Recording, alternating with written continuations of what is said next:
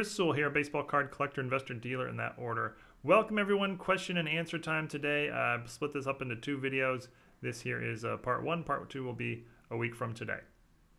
First question is from Faranthrope. He wrote, what vintage pre-1981 non-Hall of Famers do you consider to be the most important players in the card hobby? Some players never made the Hall of Fame but are still quite important in baseball history. Obviously Pete Rose would be somewhere near the top. I've been collecting Curt Flood cards and was actually really happy when Richie Allen made it to the Hall of Fame. Any others you'd like to share?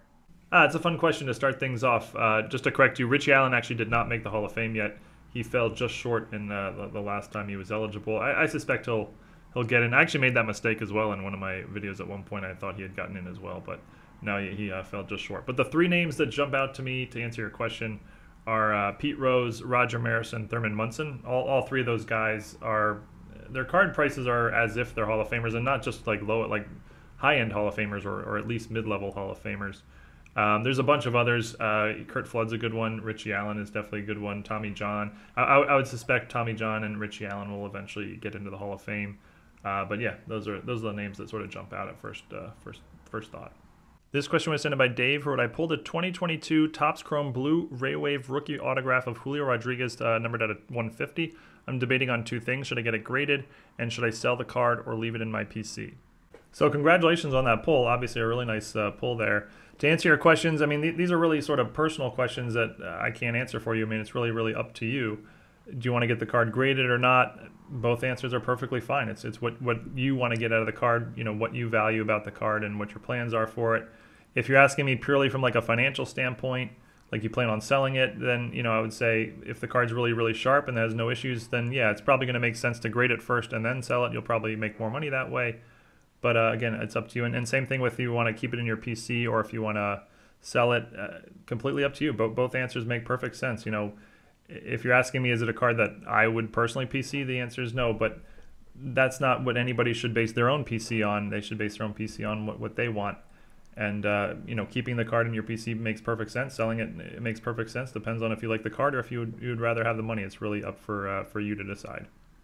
Next was sent by card collector Kyle, who wrote, just curious if you could go over the rarest 1989 Fleer, I think you mean Billy Ripken, Rick Face variations and why they're so fluctuated in price, as I picked up a 1989 Error a few months ago, but didn't know about all the different variations. So there's actually 5 different variations according to Beckett, or 5 official variations, we'll say. There's the 3 that I would say are quite common, and then 2 that are quite rare.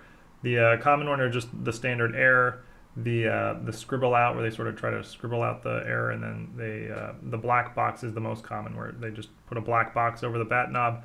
And then the 2 that are quite rare are the white scribble out, where they scribbled it out in white, and then the white box, where they just put a white box over the bat knob. You know, they all have different values, and it's all just based on how rare they are. The rarer ones are more valuable, the less rare ones are less valuable. The one exception might be the actual error itself.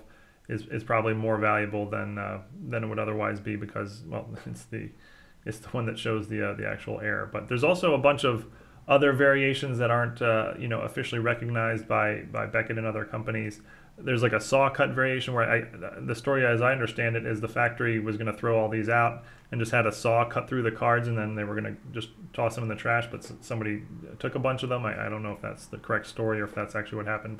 And then there's other sort of really minor variations here and there based on a whole bunch of things printing on the card, but they're not like recognized as official variations. But yeah, those are the many variations of the famous Billy Ripken Error card. Next one was sent by Sean, who wrote, I tried to help the seller avoid a return or dispute by clarifying that a card they listed was not a 1953, but actually a 1991 archives. Does putting as is in the title exempt them from responsibility for not listing 1991 or archives in the title description? When they sent me a picture of the back, it is clearly marked with archives, but they omitted the back photo from the listing. So I don't know eBay's policy in this particular case. I mean, you know, the seller does not accept returns here, but you're always allowed to return something via eBay if something is not listed as described. So I don't know if eBay would consider this not listed as described or not. My guess is that they would consider it not listed as described and would force the seller to take a return. But regardless, to me, the answer to your question is a clear no. This is not, you can't just list a card wrong and then put as is and then say, well, I put as is, so I'm in the clear. So in my opinion, no, the seller is not in the clear here. Next one is sent by Simon466 Cards, who wrote, "It would be great to see videos going through the different cards for individual stars from the vintage era with your knowledge of the hobby. For example, you could do a whole video on all the different Babe Ruth and Jackie Robinson cards that exist. I think people would really appreciate learning more about the history of the hobby while we wait for you to finish building that time machine." So just to be clear, I'm not actually building the time machine myself. I ordered it. Ordered about 2 years ago at this point. There must be some crazy backlog because it still has not arrived. I should probably send a follow-up email at this point. But I like your idea a lot with a vintage player, you know, a video about individual vintage players and all their cards. You know, I will say whenever I post vintage specific content on the channel, it gets very, very few views, which, you know, is a little disappointing. I'd probably prefer to do more vintage content than I do, but and not that number of views is the only thing that matters, but you know, I do pay attention to that. I want to be posting stuff that a lot of people enjoy. So, but regardless, I like your idea a lot. Something I'll definitely consider. This was sent by Andrew, who wrote, "I, like so many people, have had frustrations with PSA submissions. I have studied my graded cards and compared them through a 10x loop. I'm quite confident in my ability to judge corners and centering. However, edges remain a mystery. I mostly collect and submit older cards. I believe that near mint and mint cards of this vintage are not supposed to have perfectly sharp edges because of the cut-in methods used of the era. I have read that if you see an older card with an edge like a modern card, it has likely been trimmed. I have been assured that PSA and other grading companies take this into consideration when grading, but I've had a hard time telling what is good enough edge for a vintage card to receive a high grade. Curious if you can shed some light on this dark art of judging vintage edges." So unfortunately, I don't think I have much of a really good answer here for you. You know, I agree with you that sometimes on vintage cards there'll be like a super sharp edge, and that edge looks like a modern card right out of a pack, and sometimes that can mean the card is trimmed there, and that's definitely something to be aware of, but not always. I mean, I've definitely seen vintage cards with crazy sharp edges all around that I was quite sure was good. So, you know, that's not like a foregone conclusion you can make, but it's definitely something to be aware of. In terms of how do I grade edges, I don't know that I could, you know, explain it really in any sort of meaningful way. And how does PSA grade edges? I definitely couldn't explain. I have no idea how they grade edges.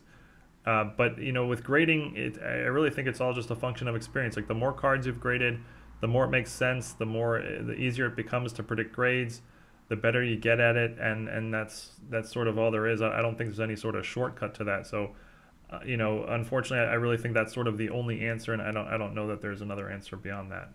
This was sent by Joe, who wrote, "Why were vending boxes called vending boxes? When did Topps make them? How were they distributed and purchased?" So I don't know all the details, but vending boxes were designed for vending machines. You used to be able to buy baseball cards in vending machines. Here's a picture of one from 1976, and the vending boxes held 500 cards or whatever, and it was designed so you could push the cards directly into the vending machine in one motion, and it was designed specifically for that, and that's why they're called vending boxes. I don't know who it was distributed to. I imagine it was distributed to companies that owned vending machines and specifically wanted it for this purpose. I don't know when they started and stopped. They definitely existed in the 70s and into the 80s and through the end of the 80s. So I would guess that they started in the 60s, but it could have been in the 50s. I'm not sure how far that goes back. Definitely in the 70s and the 80s, and probably stopped somewhere around 1990. Although again, I don't know that one for sure either. This question was sent in by Dave, who wrote, "I had a question about graded cards and slabs versus raw cards that a dealer or seller grades as poor, good, etc.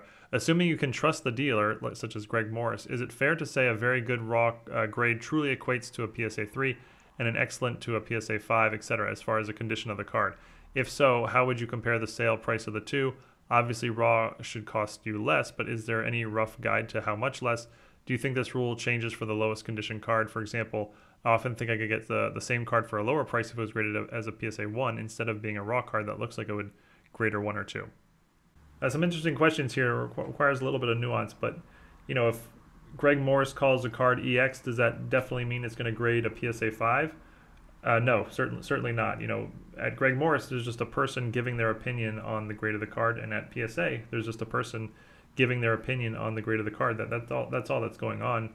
There's just two human beings and their opinion. Even experts are going to disagree sometimes on the grade of the card, and some companies are stricter than others. Some companies have different grading standards than others. There's no like one rule and true answer to the grade of any one card. So no. Now a company like Greg Morris has a great reputation, and the reason they have a great reputation is all the time, or the vast majority of time they grade a card, experts all agree that the grade they've assigned is a fair grade, and that's why they've built it. So, but that doesn't mean it's going to line up exactly to what PSA thinks. For your second question, is there sort of like a formula between the value of the card raw versus graded? Definitely not. That varies heavily card to card. I would say there's more variance at the high end than at the low end, but there's certainly no formula that you can use. You really have to look at that on a case-by-case basis. And your last point's kind of an interesting one. Yeah, if you sometimes, I don't know, it makes sense to me. Sometimes you might be able to get a PSA 1 cheaper than you can get a low-grade raw card if that's the way you want to approach it. So I like that idea. Chris asks, can you discuss error cards and knowing if you have them? So I couldn't, possibly go through every error card in a short video here, but a couple of things I'll say about errors. One is there's very, very, very few errors in the hobby that matter. And I mean, like, I don't know, 20 ever. And off the top of my head, I can maybe come up with 10. The vast majority of errors nobody cares about. Errors isn't something that people are really collecting much today. And you'll see all sorts of manipulated error stuff on eBay. This card is a rare error because it has 2 dots on the back instead of 1, or it has a line here it's not supposed to be. And a lot of this stuff is just misprint stuff, or they listed his date of birth wrong, but the card was never corrected, so nobody cares. Most errors like this just don't have any value, and I would say in general, errors just aren't something you need to concern yourself with. Now, there are a few exceptions, very, very few, like, for example, one being the Billy Ripken from earlier in the video. And if you ever suspect you have maybe a rare error, I would go on eBay and look at completed sales, sold items, not listed items, sold items. See if you can find your variation of the error. Remember, for an error to have any value, it needs to have been corrected, and then the error needs to be the rarer of the 2 versions. So see if you can find both versions and make sure that the one you have is the one that has some notable sale prices, and that's sort of how I would recommend researching it if you suspect you have an error card. Dad Google account wrote, I've been contemplating starting a PC of iconic moments in sports on cards. What better way to connect to cards than to remember those moments?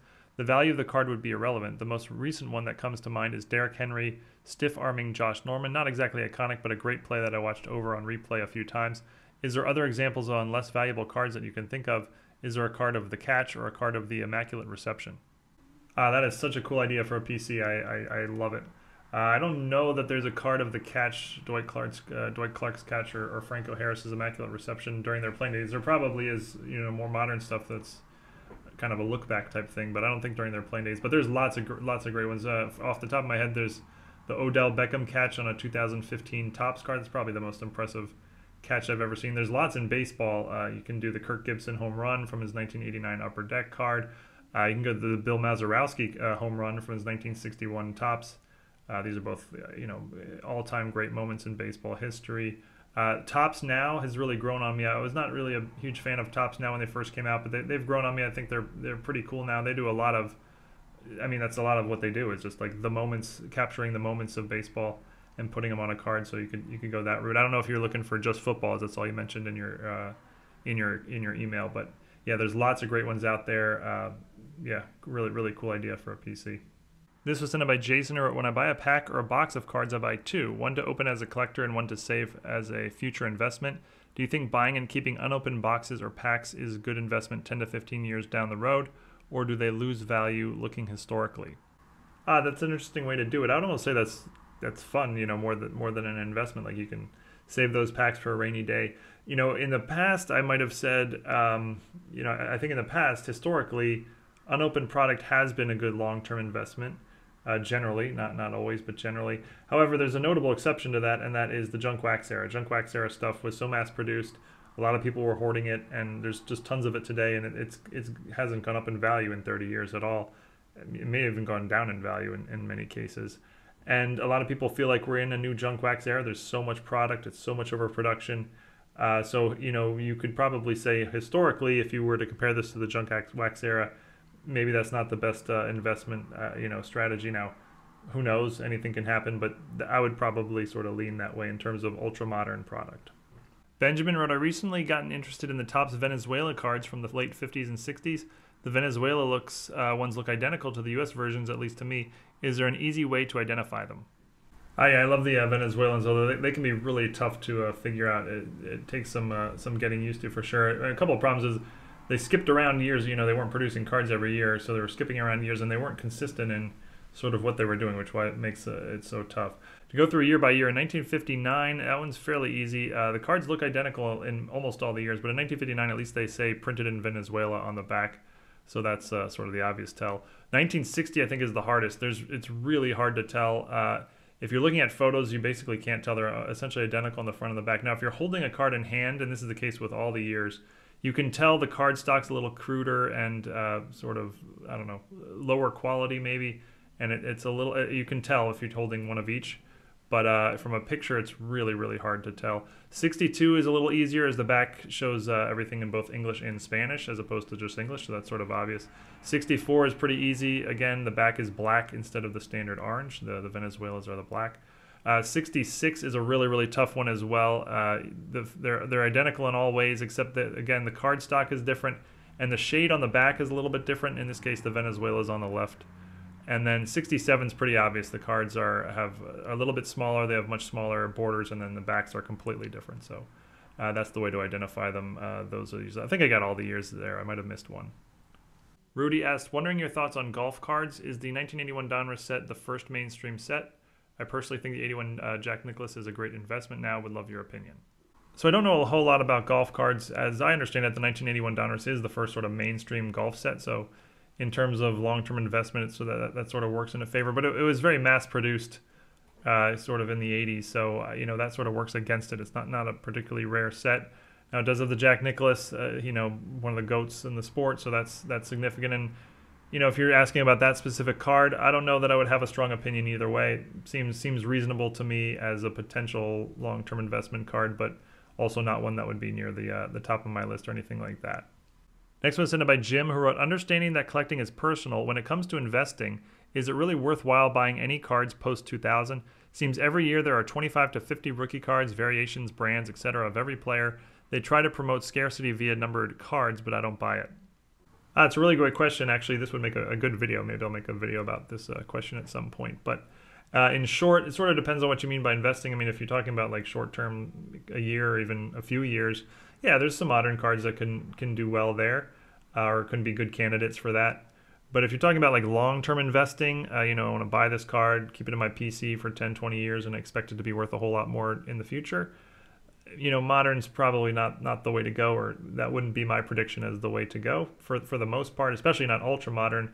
Like you said, there's a lot of, cards today numbered out of 25, but it seems rare, but in reality, there's hundreds of cards of that player from that year numbered out of 25, and they can all sort of be clumped together. They're all sort of interchangeable with each other, so they're not actually rare. It's sort of a manufactured rareness to them, if you will.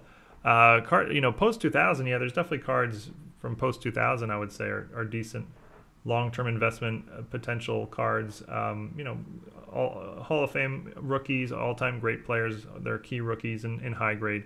That sort of there's plenty of that post 2000, but ultra modern I don't see much, and the vast majority of my long-term investment portfolio is vintage.